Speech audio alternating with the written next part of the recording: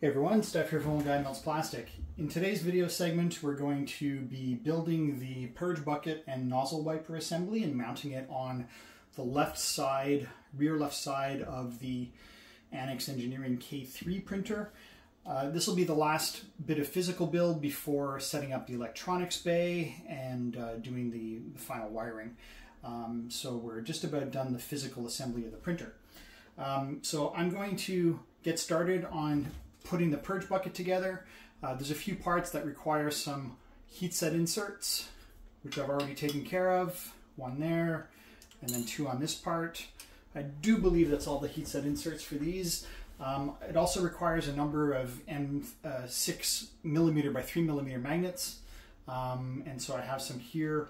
I'll be using some super glue or crazy glue to kind of fix the magnets into the various plastic parts.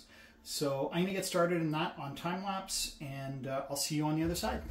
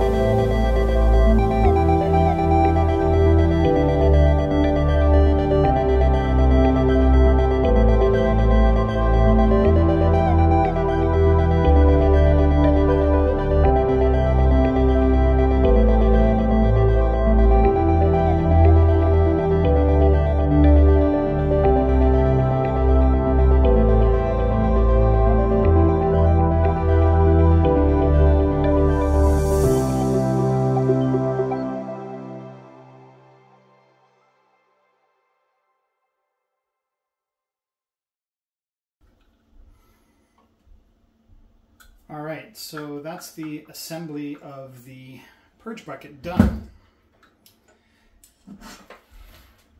And it's mounted here on the left side of the printer. The last little bit that I need to do for the purge bucket is to install a little silicone wiper, and the silicone wiper lives right in here in the middle. There's two pieces of plastic that pinch together to secure it in place. I do have some silicone around here somewhere. I tried locating it before recording this video and failed, but it is somewhere here, so I'll need to cut just a little square of silicone rubber to put in there for the nozzle wiper. Once that's done, then basically this is complete. So there you have it for today's video. We've installed the purge bucket and nozzle wiper. It might need to be adjusted for height depending on where it sits at the nozzle, so I'll do some fine tuning and adjustments on that later, but we're basically ready to go. So the next step is to look at mounting the back panel in this orientation. The back panel, which is where the electronics bay will live, and we'll start that in the next video. So thanks again for watching. See you next time.